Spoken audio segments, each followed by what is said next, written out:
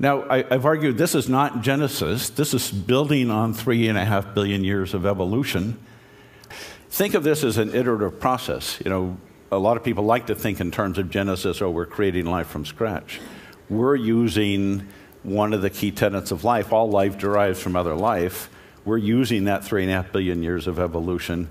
We're just trying to take it over now with new software to take it very rapidly in new directions. So the first cell, now you can design it so it can easily take new chromosomes, new material to get to the next stages. So we'll see an exponential change in the pace of the sophistication of the organisms and what they can do.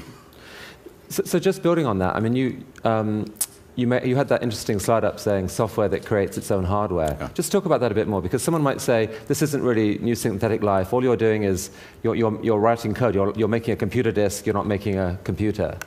We're definitely not creating life from scratch. It's an intellectual concept. We absolutely start with digital code in the computer, make that chemical molecule. We start with 4 bottles of chemicals, but we are absolutely dependent on having life evolve to this point to be able to take that software and read it. So it's like if you had a piece of software and you had no computer to read it on, it doesn't do you any good. But we can use those basic tools to get very rapidly to whole new orders of magnitude.